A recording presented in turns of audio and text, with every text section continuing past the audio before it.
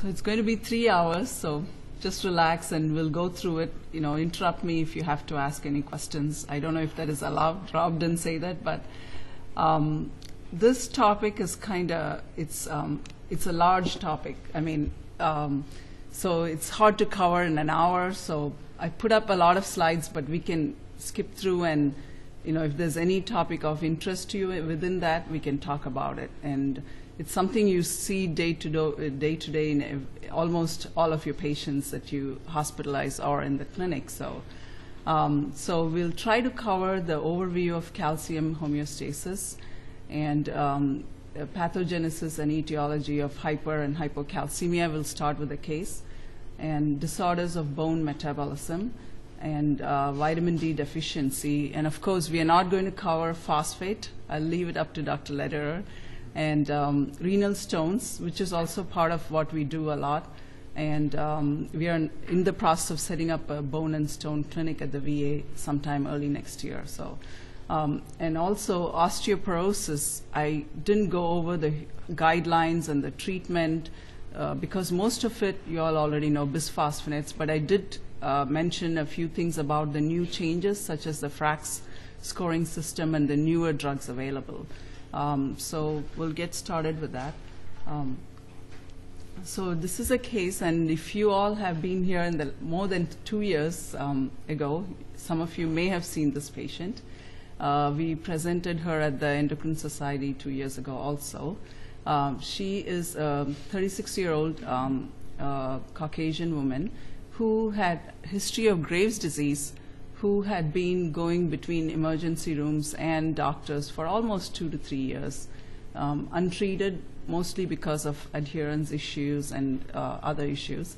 So she finally presented to our emergency room in, I don't remember which hospital yet, but with near storm. Her levels were pretty high. She had severe Graves' orbitopathy when on presentation because she was a smoker. And she also had a large goiter, pretty, maybe 3 to 4-fold, pretty big sized. And she had all symptoms of hyperthyroidism. So initially, we admitted her and brought her T4 levels down. And when we decided about treatment, we realized that the goiter was too large, that even if we did iodine treatment, radioactive iodine, it would not be one setting, and she may need more than 1 or 2 sessions. On top of that, she was a pretty heavy smoker, pretty impressive Graves' orbitopathy. I wish we had the picture. So, and there is a lot of data from papers from the 90s and recently to suggest that orbitopathy can get much worse in smokers, especially with radioactive iodine treatment. And so at that point we decided, and she was good surgical candidate in terms of a cardiopulmonary issues. So she underwent a total thyroidectomy, which is the other option for Graves' disease. Little did we know what we'll get into later during the thing. And I should mention this, that her pre-op calcium was fine at that time. Her vitamin D was slightly low, and she was on treatment. So her alk phos was slightly elevated, which probably was attributed to the vitamin D levels. So 6 hours post-operatively, she has symptomatic hypocalcemia with a lot of neurofasciculation and cramps and everything. So ENT, we are still following her at the time, and ENT calls us, and her calcium at that time was 5.9 with very low ionized calcium levels. And she was started on an IV calcium gluconate infusion, which eventually, when the levels came up over time, we tried to switch her to oral calcium and calcitriol. However, it was very difficult because even with very high dose of calcium, as you can see, it was a supervised intake of elemental calcium up to 30 grams a day, 4 to 6 micrograms of calcitriol, and hydrochlorothiazide 50 milligrams, that is to decrease the renal calcium loss. She, in spite of all this, she required a continuous slow IV calcium infusion. Every time we tried to stop it, her calcium levels would go down. And she spent about 82 days in the hospital that time. And I heard that wasn't the longest from one of my colleagues in Chicago, that they had a patient who spent 5 months. So I didn't feel so bad after that.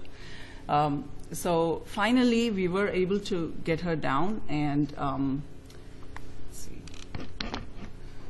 So we kind of went through literature to look at what has been done, because she's pretty refractory with all this, and it was all supervised, monitored, and we looked at other etiology for malabsorption. She didn't have any signs of symptoms of it. Her celiac screen was negative, and she didn't have diarrhea or anything, other issues.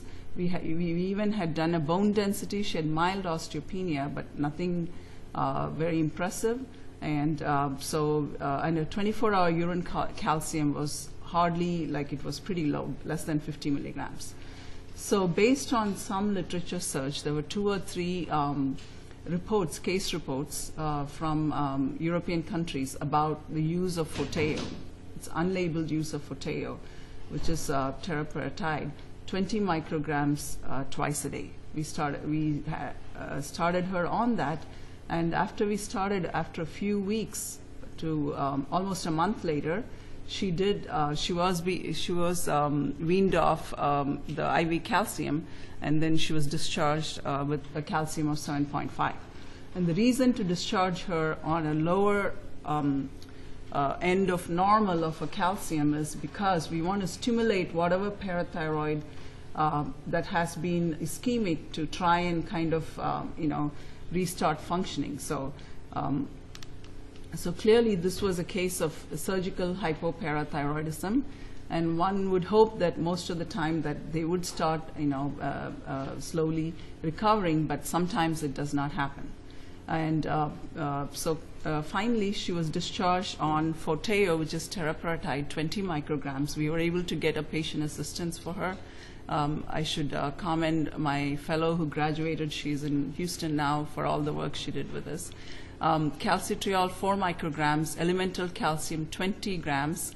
One of my other fellows got it out of her pocket so that patient will not skip it. So cholecalciferol, I think it was about 8,000 IUs, hydrochlorothiazide, and of course levothyroxine 250 micrograms.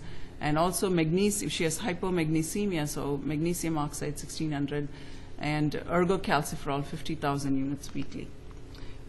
What has happened since then, we won't talk about it because that is another long story, but she did well, and I have a graph here, although I couldn't highlight this area.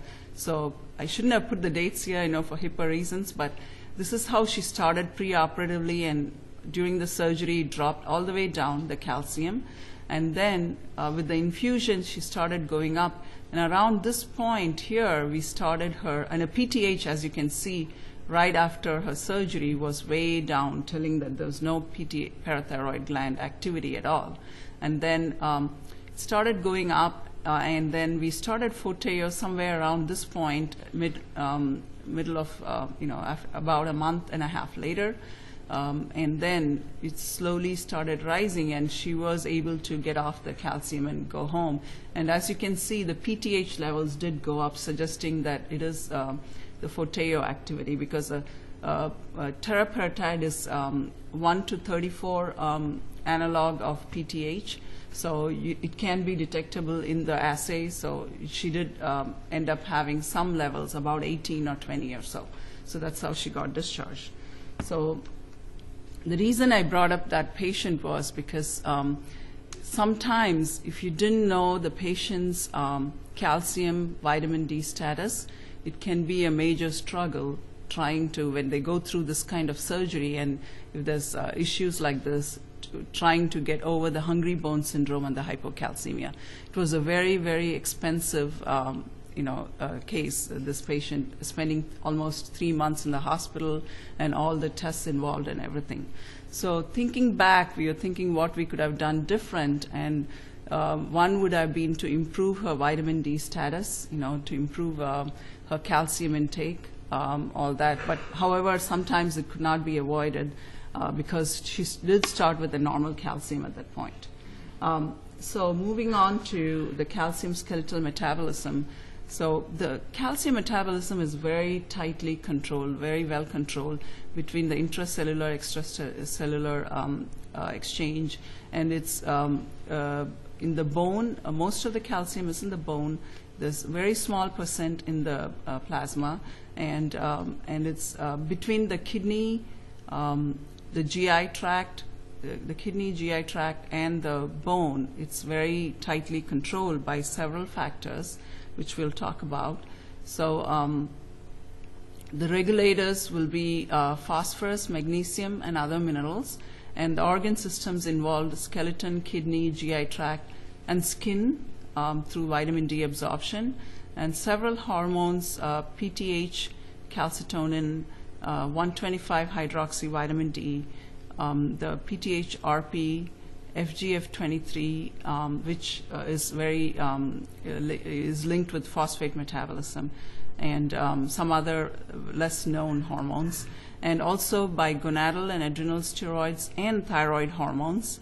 As we have spoken in the past, hyperthyroidism, they can have higher bone turnover, causing hypercalcemia, and that is one of the mechanisms this patient could have had, where she developed a lot of hungry bone syndrome after the surgery. And also other growth factors and cytokines are also involved. So total body calcium is about 1 kilogram, and as I mentioned earlier, 99% of it is in the bone, 1% in blood and body fluids, and in the cytosol, in the mitochondria, and other microsomes. It's regulated by all the pumps that are controlled within the cell. So the calcium, serum calcium level is about 10 milligrams, 8.5 to 10.5 being the normal range. And the diffusible is about 6.5, and the non-diffusible is about 3.5 milligrams. What is calcium important for? Well, pretty much everything: cell signaling, neural transmission, muscle function, coagulation cascade, cofactor for several enzymes, cytoskeletal membrane function, secretion, including the insulin secretion. It's very important in the insulin secretion, and biomineralization. So what is PTH role with the calcium metabolism? So PTH is the major regulator of calcium. So the PTH has a calcium sensing receptor, which is present on the Sheff cells, which is the lining of the parathyroid gland, and the oxyphil cells and the Sheff cells, which are kind of lining around the oxyphil cells. Some of the other minor regulators are vitamin D, of course, and its receptors, but PTH is pretty much the major regulator of calcium, along with phosphate. Let's see. So what are the actions of PTH? It stimulates bone resorption, which I'll go over a little bit later, the mechanism of it, which is the mechanism behind the newer drug that we have available for osteoporosis treatment. And it also works on the kidney. It increases the calcium reabsorption, decreases phosphate reabsorption, converts 25-hydroxy to 1,25-hydroxy-D in the kidney through 1-alpha hydroxylase. And it also impacts vitamin D by increasing the gut calcium absorption through a vitamin D mediated action. It increases kidney renal calcium and phos reabsorption, and decreases hydroxylation of vitamin D. So the parathyroid axis, both PTH and PTH related peptide, which is PTH-RP, work on the same receptors in the bone, GI tract, and the kidney. However, PTH works by an endocrine mechanism, and the RP works through an autocrine-paracrine mechanism, which is tumor-mediated a lot of times. So the PTH has the calcium sensing receptor, as we spoke about, and the PTH receptor is called the PTH receptor 1, which is present on the major organs, and the mechanism involves 1,25-hydroxylase activity, through which most of the functioning happens. So when you measure calcium, you're measuring, many times everybody knows about the corrected calcium. We don't use ionized calcium as often because the assays involved with ionized calcium is the repetition or reproduction is not very accurate.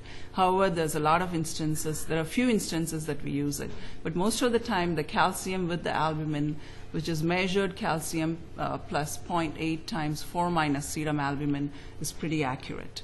And recently our lab director here, Dr. Miller, is very interested in the vitamin D. He did do some research with us with vitamin D binding proteins a few years ago, Dr. Winters and Dr. Miller. So we do have, when you order vitamin D, when you order PTH levels, they're automatically doing a calcium. That's how it is set up now. So it's more convenient than just independently getting a PTH and not knowing what the calcium is. So let's see. So what are the symptoms of hypocalcemia?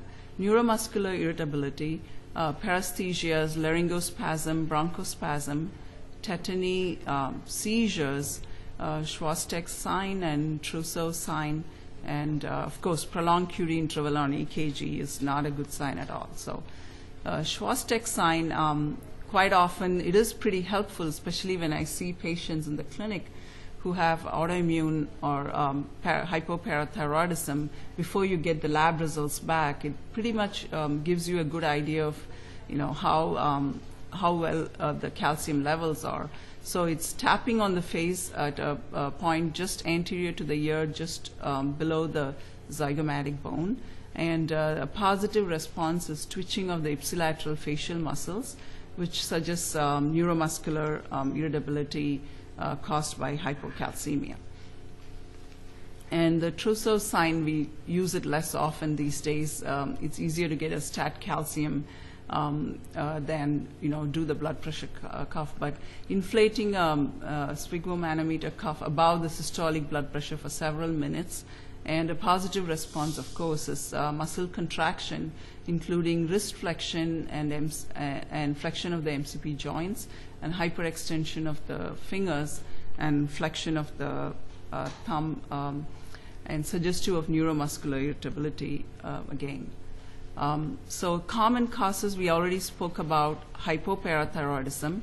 Less commonly, PTH resistance, which is pseudo-hypoparathyroidism. I do have a picture of one of the patients. And hypomagnesemia.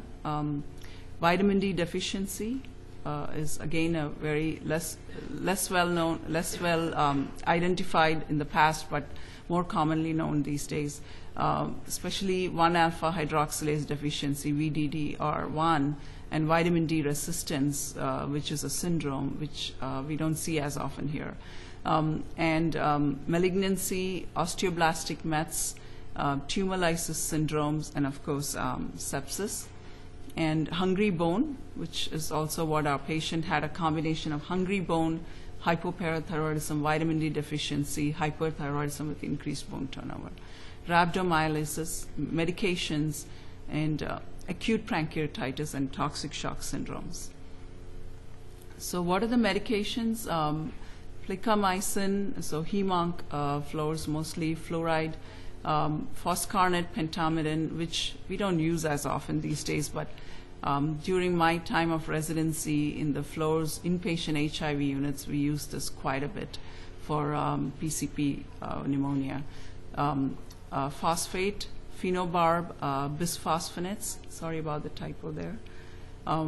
Especially one thing to note is more recently we are using a lot of IV bisphosphonates, IV reclast, which has been approved for osteoporosis, for Paget's, and some other conditions, glucocorticoid-induced osteoporosis or GIO.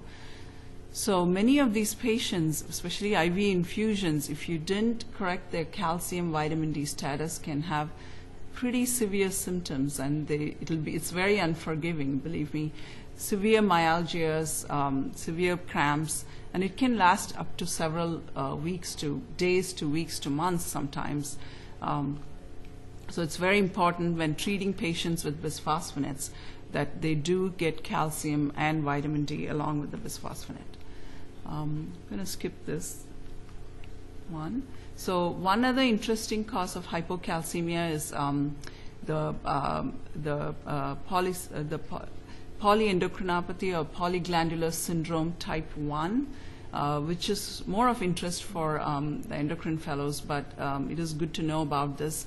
It is recognized in childhood itself because the infant presents with mucocutaneous candidiasis, adrenal insufficiency, type 1 diabetes, and the mutation is by the AIR gene, which is the autoimmune regulator gene mutation. It's autosomal recessive disorder.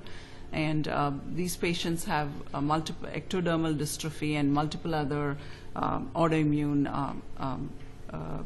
presentation. This is pseudo-hypoparathyroidism I just mentioned earlier. It is pretty interesting. We have at least 2 or 3 patients at the ACB clinic.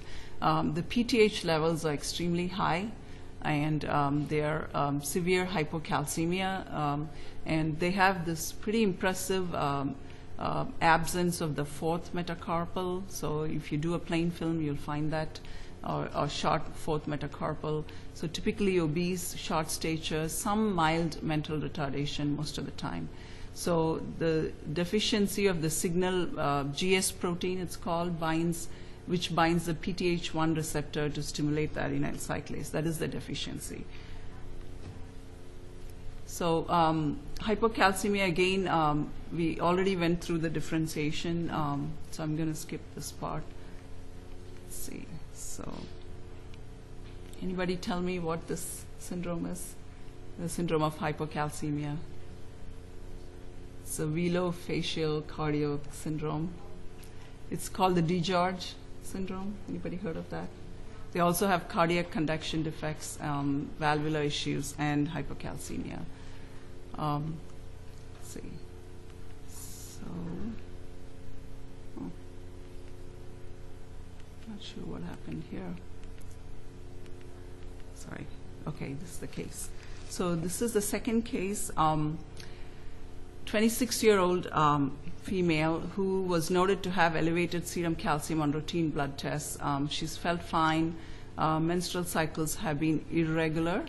No history of stones or fracture. She's married, no children, no contraception.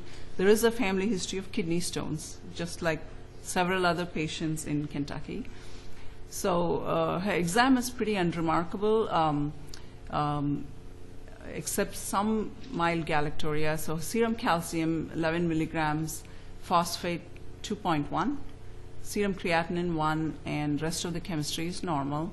And her PTH is 135, normal being 10 to 60, 24-hour urine calcium 355 milligrams per day. And her bone density shows was normal, and her prolactin, of course, is 110 nanograms per ml. So any guesses on what the patient has? Rob, do you want to volunteer anybody, or?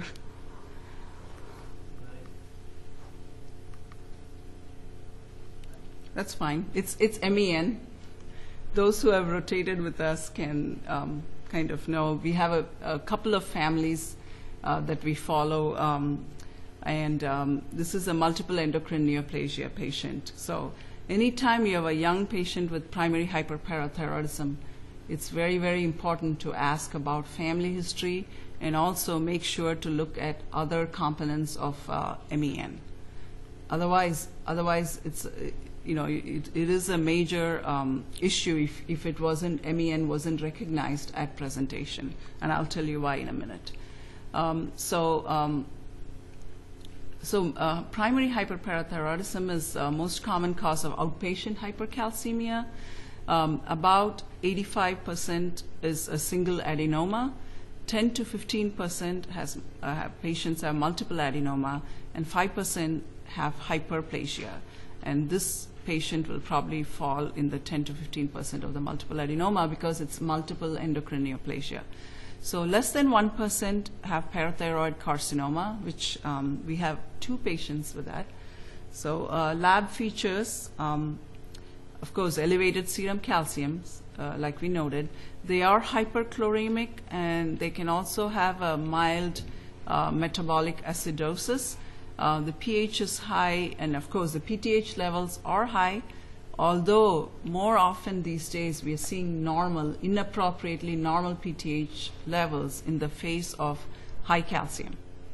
And elevated alk phos, obviously related to the higher bone turnover, and the urine CAMP, we don't do it on a regular basis. So then higher serum chloride to phosphate ratio, which is kind of something we don't really pay attention to, but if you did most of the primary hyperpara patients, the chloride to phosphate ratio would be greater than 30.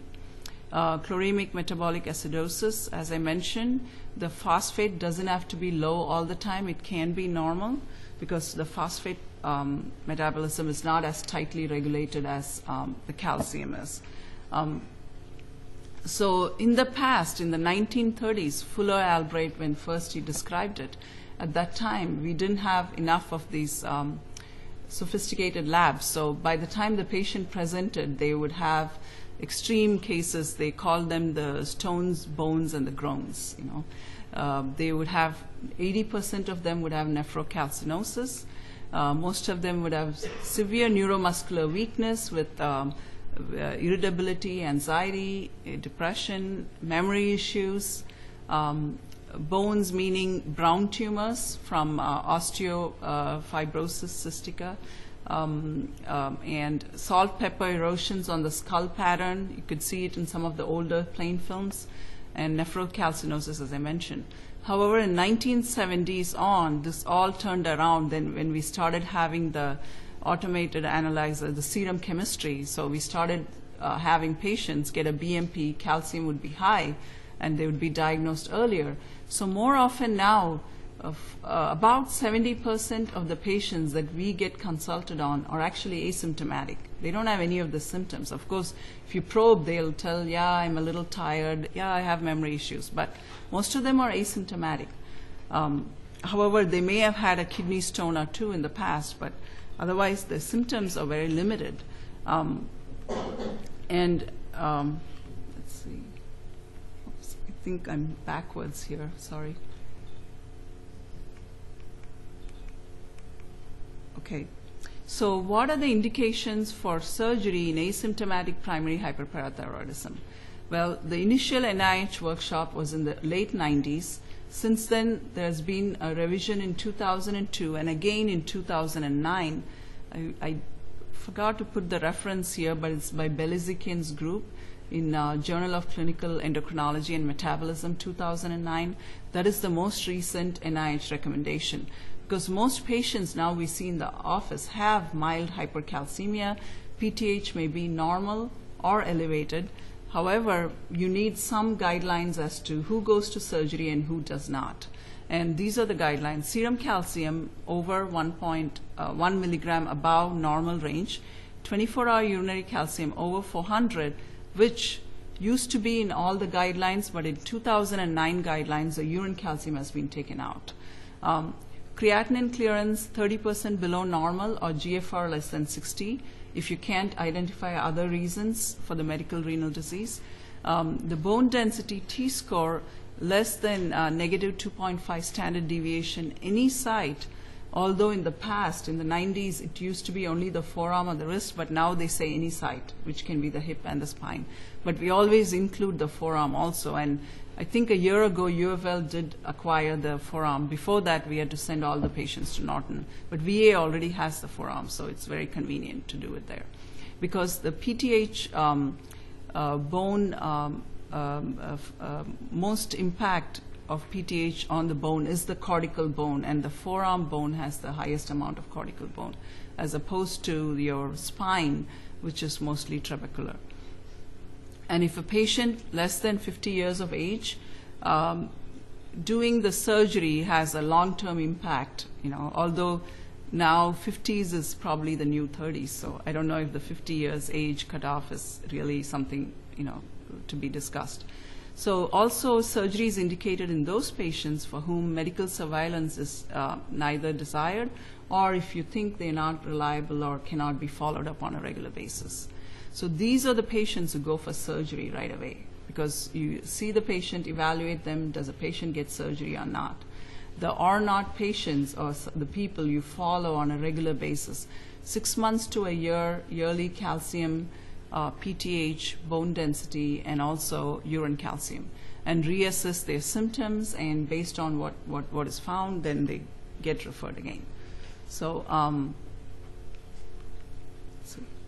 so this is, actually I borrowed this from one of our endocrine surgeons. She trained at MD Anderson. So they use a 4-dimensional parathyroid CT there, and as you can see, this is the parathyroid gland right here.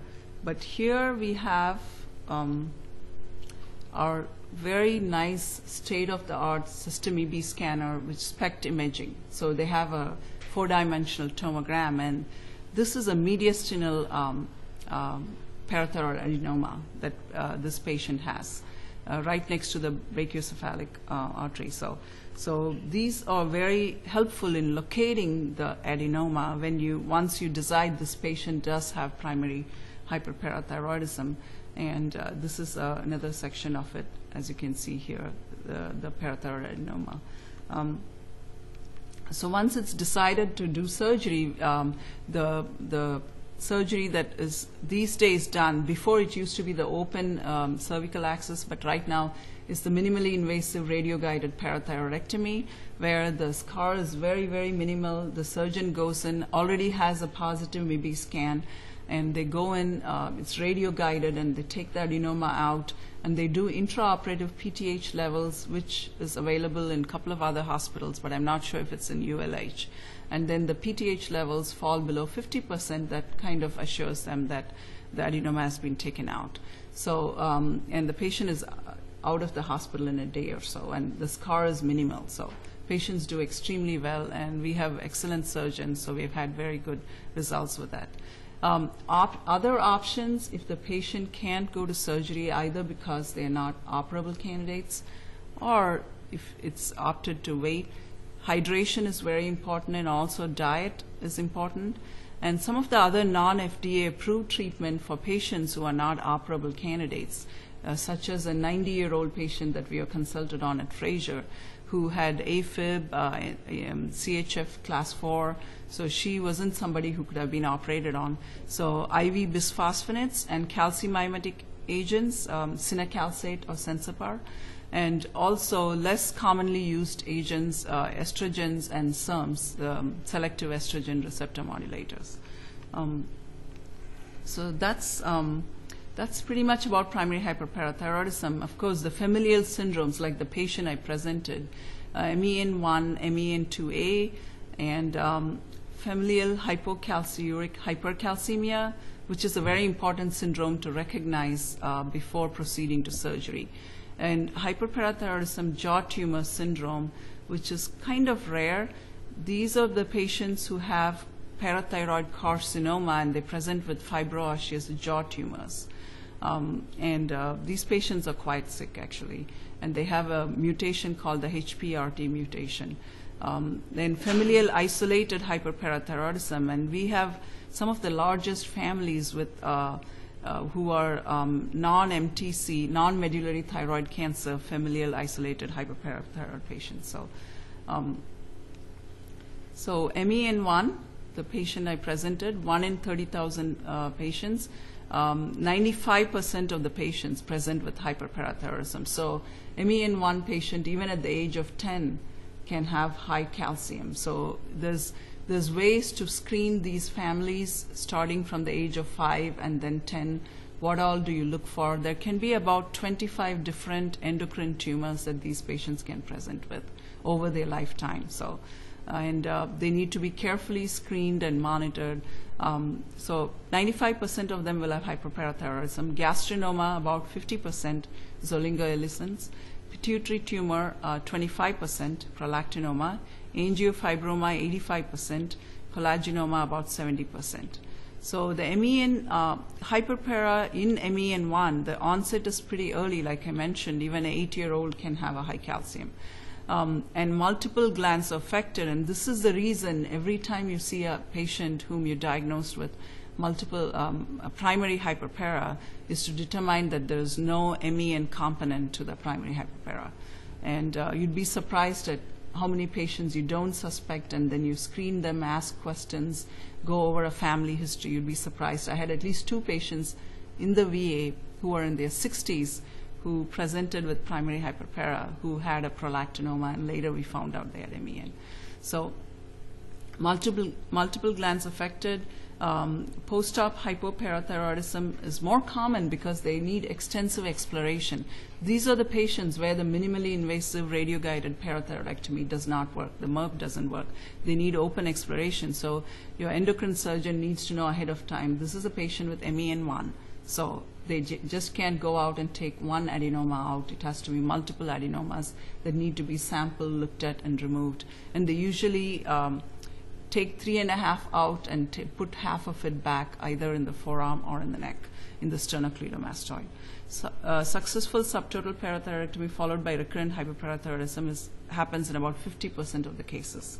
So there is a recurrence in 50% even after successful surgery.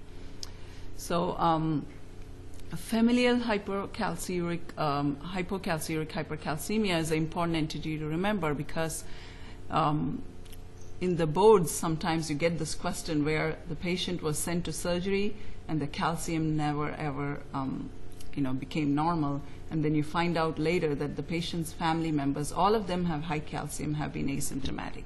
So that is FHH, and these patients have hypercalcemia. The PTH can be even higher than normal, but they are hypocalciuric. Their urine calcium 24 hours is less than 50 milligrams per 24 hours.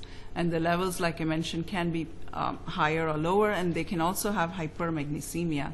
And usually in these patients, calcium creatinine, it's called UP calcium over UP creatinine ratio, is less than 0.01, whereas in patients with primary hyperpara, it's more than 0.04. So that is kind of one way of ruling out FHH, is doing a urine calcium, serum calcium, creatinine ratio.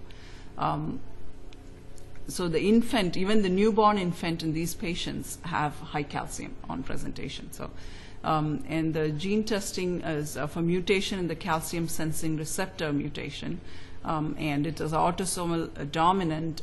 So that's why all family members have it, and it's loss of function mutation of the calcium sensing receptor. So that is about primary hyperpara and FHH.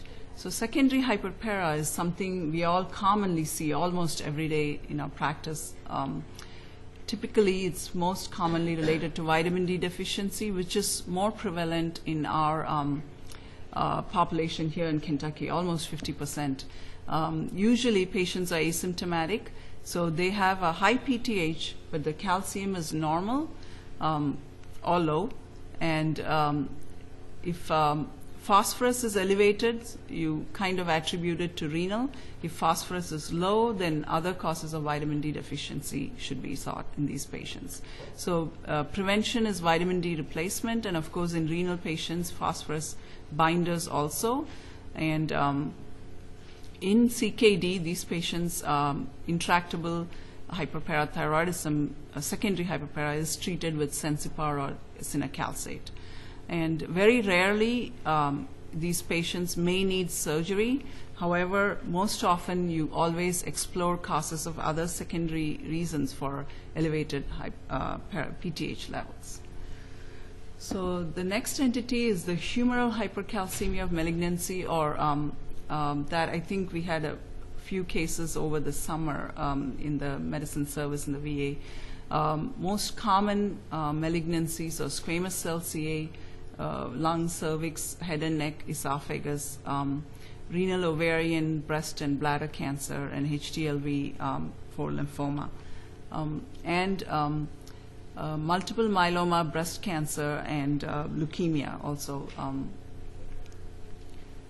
So those are about PTH dependent and humoral hypercalcemia. PTH independent hypercalcemia, which is PTH related peptide mechanism, is ectopic PTH secretion, and these are PTH-independent hypercalcemia is 125 hydroxy vitamin D mediated. These are mostly granulomatous disorders and lymphoma. And these patients do not respond to bisphosphonates. You need to give them high-dose steroids. I mentioned PTH-RP by error. Scratch it out. So it's 125 vitamin D mediated. So the macrophage in lymphomas and in granulomatous disorders, there's extrarenal production of 125D through 1-alpha hydroxylase, and that is how these patients become hypercalcemic. Commonly seen in tuberculosis, histoplasma, cocci, crypto, blasto, nocardiosis, berylliosis, disseminated candidiasis, vaginous, borreliosis, and cat scratch disease, leprosy, which we rarely see here. But those patients, I think I don't see sarcoid here.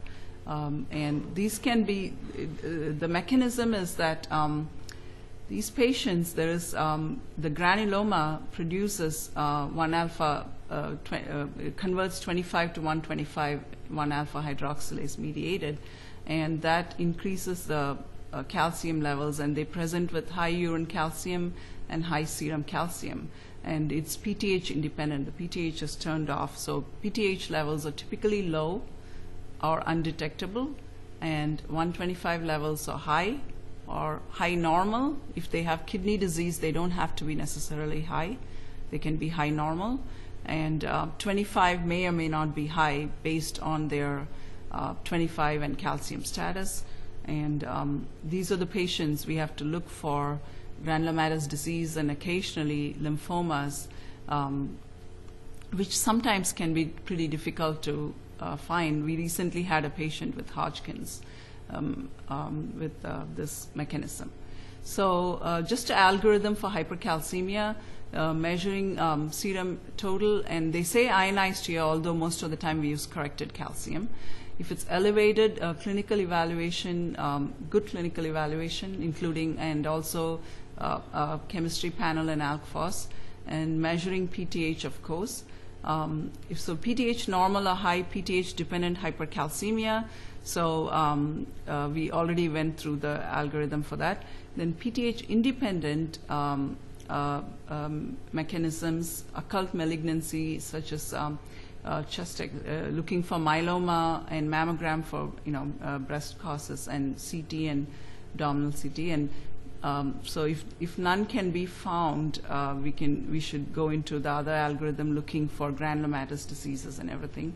And if it is found, then treatment of the primary malignancy. And if it is PTH-RP related, these patients do respond to bisphosphonates while the malignancy is treated. Let's see. I believe this is a similar algorithm looking at different etiologies, and let's see.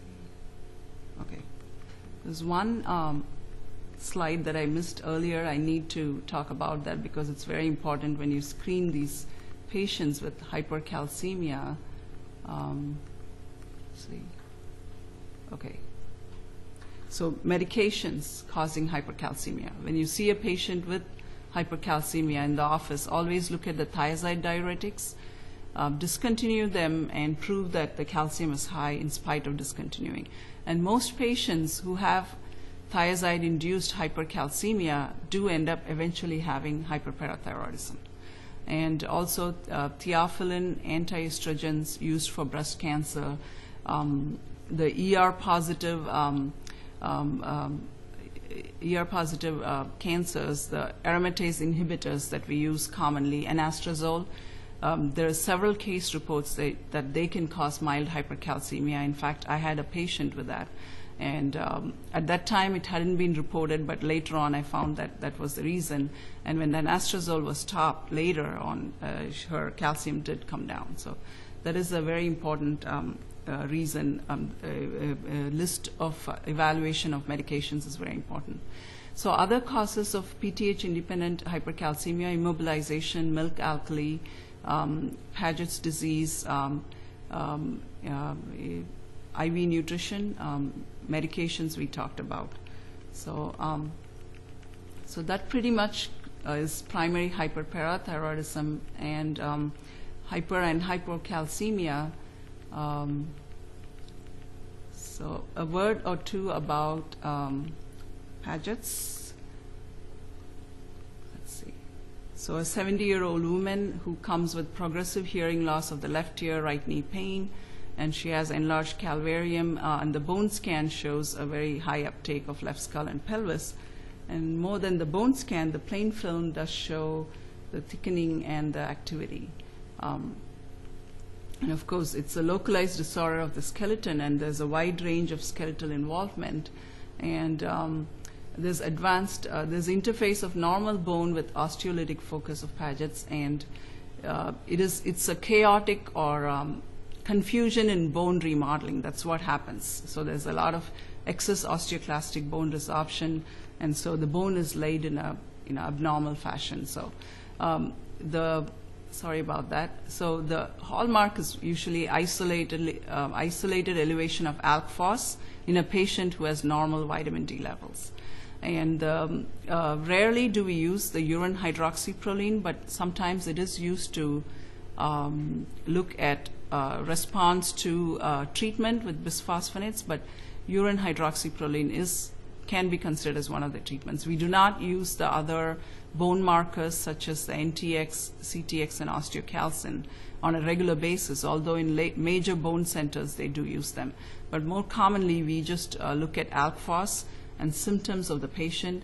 If it's a weight-bearing bone, or if the patient is to have any surgery such as a knee replacement and that knee has Paget's, or if they have some kind of compression symptoms related to spine involvement of Paget's, hearing loss and heart failure, and also cranial nerve palsies, those are all indications for treatment.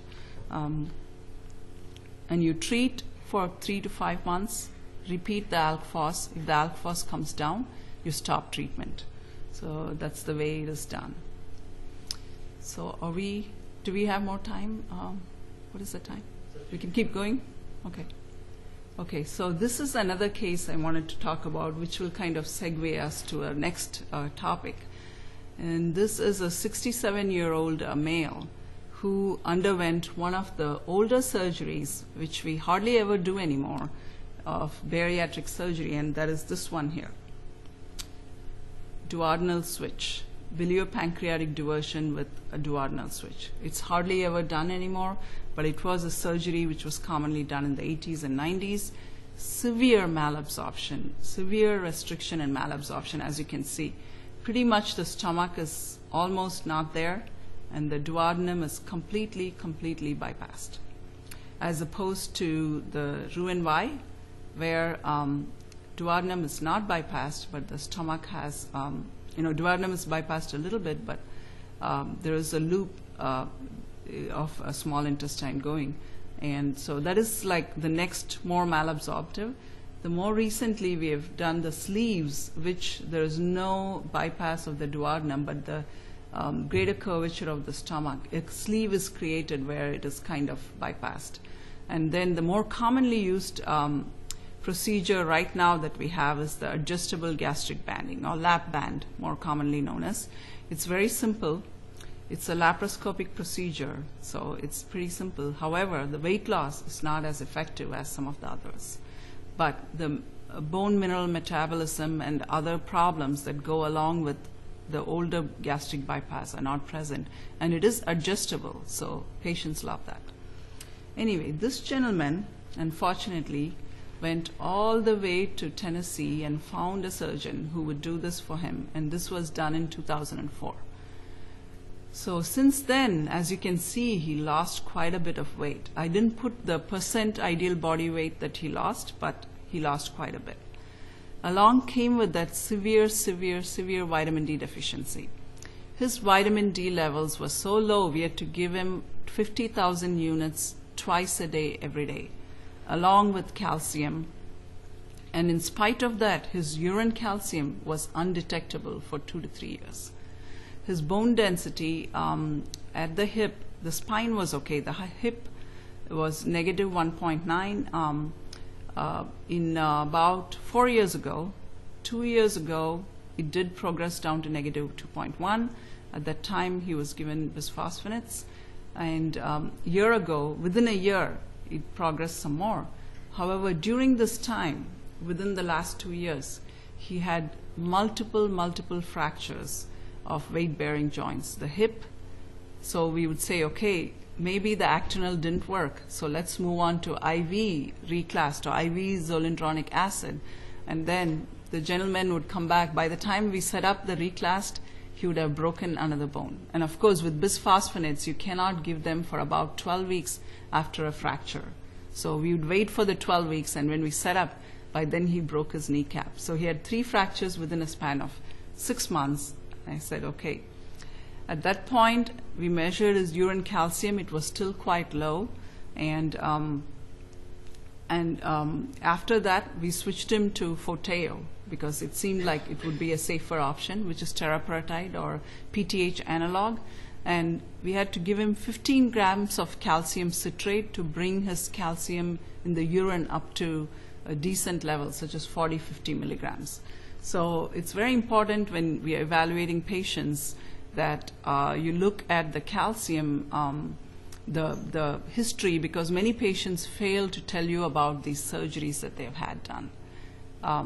And the older bypass surgeries are more malabsorptive. It's very important to remember that. And 3 fractures in a year is pretty debilitating. But this patient recovered very nicely, and he has had no fractures since then.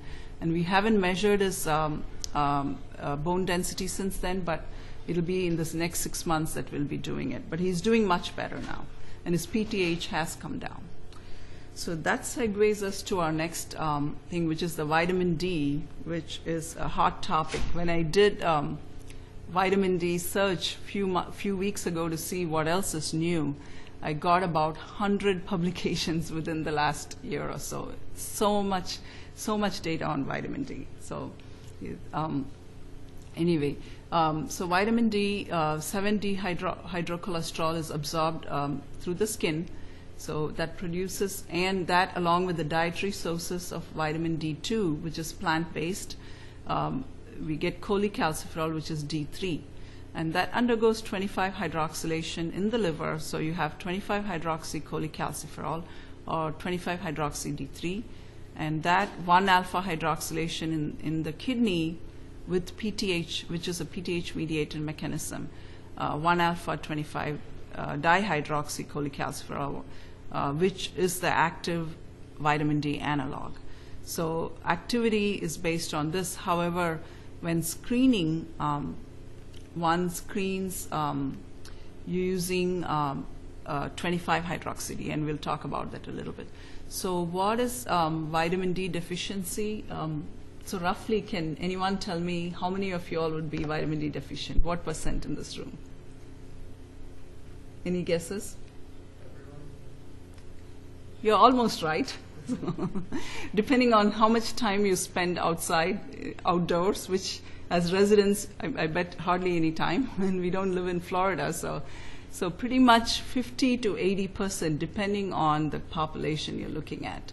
There were some studies 5 or 6 years ago looking at elderly population nursing home, about 80 to 90% severe vitamin D deficiency. In temperate climates, up to 50%. Even in tropical areas with the sunblock and everything, it's about, it's up to from 30 to 50%. So it's pretty high prevalence depending on where you're looking at. And also there's some seasonal variation, of course, but like I said, with the sunblock and everything, it's very hard. So what is considered a deficiency? 20 nanograms per deciliter, 25-hydroxy vitamin D, and insufficiency is 21 to 29.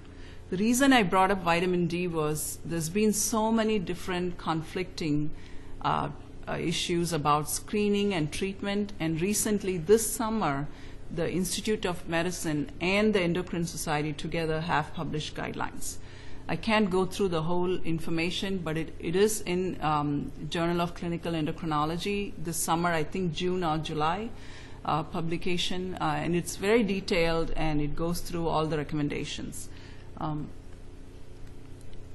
There, I put it here, I guess, yeah, 2011. And it pretty much mirrors the IOM guidelines, although there's some kind of issues with some of the treatments. But so what is the recommendation for screening? Well, you don't screen everybody who walks in. You screen only at-risk individuals. Well, who are at risk? Well, that is a topic of discussion. However, in this picture, there's a lot of data in here, but at-risk individuals are pretty much patients who have had history of rickets, osteomalacia, which is kind of rare, osteoporosis, any non-traumatic fractures or fragility fractures, higher risk of fall, such as elderly patients and patients who have other neuromuscular dystrophy, immobilization syndromes, because as you know, their bone mass can be lower.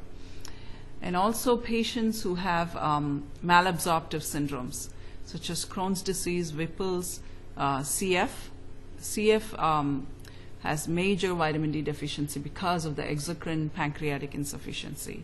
Celiac disease, which is more common than we think it was.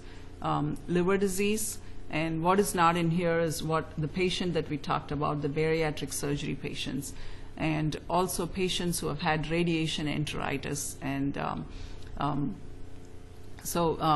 and other group of patients are patients who are on medications such as the heart therapy for HIV, rifampin, steroids, of course, anti-epileptics, especially the older anti-epileptics, such as the phenobarbital, and also patients who are on Questron or cholestyramine, which is a bile acid binder, because vitamin D undergoes the metabolism in the liver, so those patients also have to be screened. And of course, end-stage liver disease patients and renal disease we talked about. And patients, obesity, any patient who is over a BMI of 30 has to be screened for vitamin D deficiency, because that is a high risk. And what are the different ethnic groups that have to be screened? Well, African American adults and children, there's a very, very high incidence of vitamin D deficiency. And also Hispanic groups, children and adults, pregnancy and lactation, that is the other group of high-risk individuals, and less known or less substantiated, however, talked about is type 1 diabetes, because many times type 1 diabetics have associated celiac disease, which is unknown, and multiple sclerosis, rheumatoid arthritis, because rheumatoid patients do have bone-related issues, and there's a lot of data on type 2 diabetes and vitamin D, and there's a lot of studies looking at insulin secretion in type 2 diabetes and with vitamin D. However, for the sake of guidelines, it's not something which has been really pushed for, but of course most of your type 2 diabetics are also higher BMI, they're obese, more than 30, so obviously you end up screening them. And also vitamin D and hypertension. There was a major Framingham study in circulation about 3 or 4 years ago, which created a lot of excitement looking at vitamin D deficiency and hypertensive heart disease. And that has since then, vitamin D screening has been effectively done in a lot of those patients. And more recently, in the last year, there's been several publications looking at vitamin D, asthma, and other lung diseases, especially asthma. So, so pretty much, I'm going to say all patients based on this, but however, the guidelines are there. And I already mentioned the high-risk groups here, and of course, hyperparathyroid patients, very important to screen for vitamin D. You don't want them to have hungry bone syndrome after you remove the culprit parathyroid. Okay, so the one in red is very important. When you screen a patient, you use 25-hydroxy-D. Now, in ULH, we have our own assay now. It's run 2 times a week. It's the liquid chromatography. It's ELIJA, actually. It's ELIJA, and it's a pretty standardized assay, and it gives you 25D2, 25D3, and a total D2, D3 together, which is the total vitamin D levels. you do not use 125D for screening purposes. 125D, otherwise known as calcitriol, because in the VA there is calcitriol. You do not want to use that if you're going to screen a patient. 125D is used once you have a patient who has renal disease, or you're screening them for PTH-independent mechanisms of hypercalcemia. So for screening purposes, it's 25D. What are the available assays? Radioimmunoassay, HPLC, and the mass spec assay, which Quest has, which is very well standardized. And I mentioned to you in ULH we have our own assay. And they do save some of the blood, so when you get the 25D and if it's pretty low, you can call back and tell them, hey, can you run a PTH or can you run something else? So it's a pretty effective method of doing it. So what are the treatments available? Well, the cheapest treatment is sunlight. And there have been a lot of studies by Dr. Hollick in Boston area looking at how much sunlight exposure increases your vitamin D. And of course, we don't want dermatologists coming behind us telling us, increases melanoma risk, but about 10 minutes in the peak sunlight exposure every day pretty much gives you the vitamin D required on a daily basis. So what is the recommended daily supplementation for healthy population? Remember, this is healthy population. Infants, 400 IU. Children and adults, 600 IU to 800 IU. Adults over the age of 70, 800 international units to 1,000. They do also have upper limit of normal that you can give, which is up to 2,000 or 5,000. I didn't put all that information in here, but it's available in the guidelines. To prevent falls, what is the vitamin D? The data shows that minimum 800 to 1,000 IU to prevent falls. There's been a big study which was done in nursing home patients. Just kind of to know how much vitamin D that you give every day, how much it increases your level. Well, if you give 100 IU every day for 4 months, your level can go up by 0.5 to 1 nanogram, which means if you had a patient who had 10 nanograms and you want them to get to the goal of 20, which is, beyond deficiency, then you need about 1,000 to 2,000 international units per day. Now, remember this, the daily supplementation is in healthy people. Patients who are the high-risk patients, such as malabsorption and the bariatric patient that I presented, the levels are much higher, like 50,000 units, loading dose for 8 weeks, such as, okay? And just a couple of slides on osteoporosis.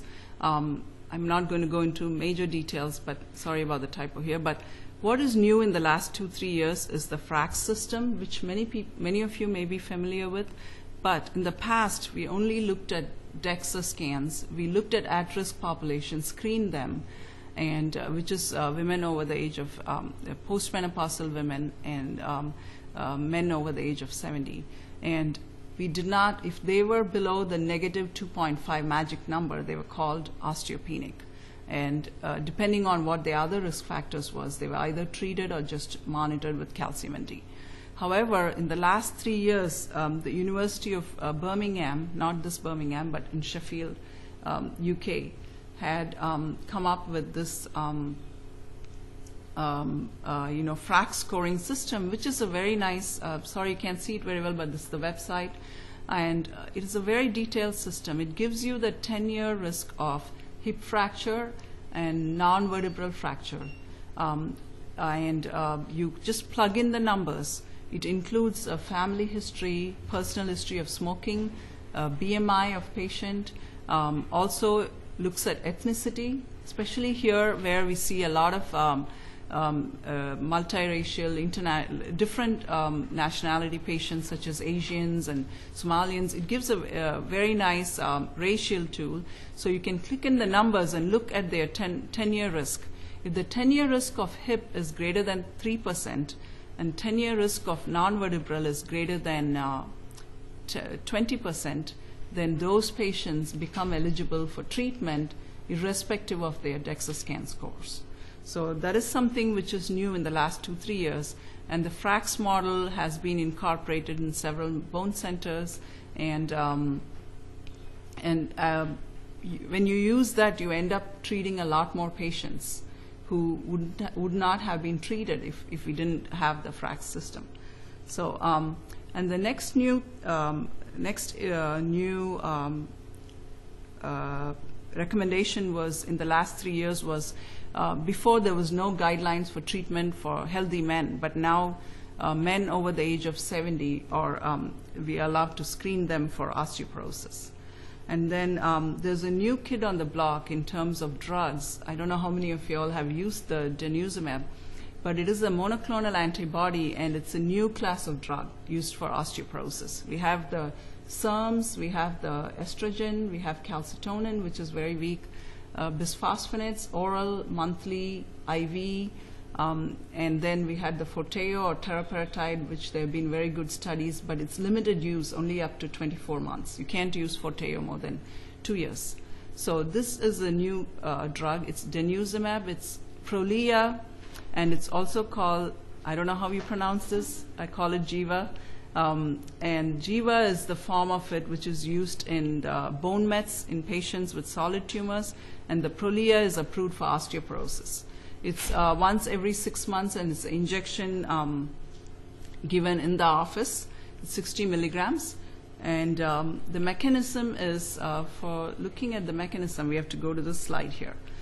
So this is bone resorption, mechanism of bone resorption.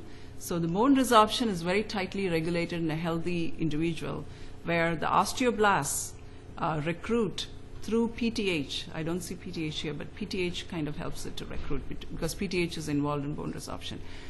Through PTH, recruit the rank ligand to the rank receptor, which is on the osteoclasts. So the osteoclasts are produced, so osteoblasts recruit the rank through the rank ligand, and that is then recruited into the bone bed to cause bone resorption. However, anytime there is one biologic action, there's always something else to kind of control it or negate it, and that is the OPG or osteoprotegrin right here, which is a decoy soluble receptor which kind of negates the rank ligand action. So when OPG binds to rank ligand, then osteoclast activity is decreased. So there's no bone resorption. Whereas when rank ligand binds to rank on this, then the bone resorption happens. Well, this is where denosumab comes in. Denosumab is a rank ligand antibody, so it prevents bone resorption. It's a monoclonal antibody. It binds to transmembrane rank ligand, so it prevents rank ligand from activating its receptor rank on the surface of the osteoclast precursors. So it's very specific, highly specific. Two trials which did the studies on this is Freedom and Defend. I won't go into the details, but it's all in the New England Journal of Medicine. It's very interesting trials. One has to read about it. But the advantage of Prolia or denosumab over the other drugs is that it can be used in renal failure. Bisphosphonates, if the GFR is less than 30, you cannot, but these patients you can.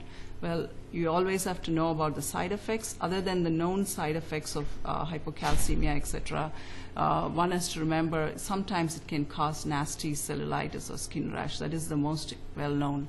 So if you have a patient who doesn't have intact skin, chronic venous insufficiency, such things, you want to make sure that's all taken care of before treating the patient. And also the less well-known info on antibodies causing other downregulation of other things and causing tumors or pancreatitis. That is all not well known. However, at this point, it is available as an option down your list of osteoporosis medications. So that pretty much completes the talk. Does anyone have any questions? Sorry, I went through a lot of it too fast. So you're right, vitamin D is a very hot topic, and my patients know about it too.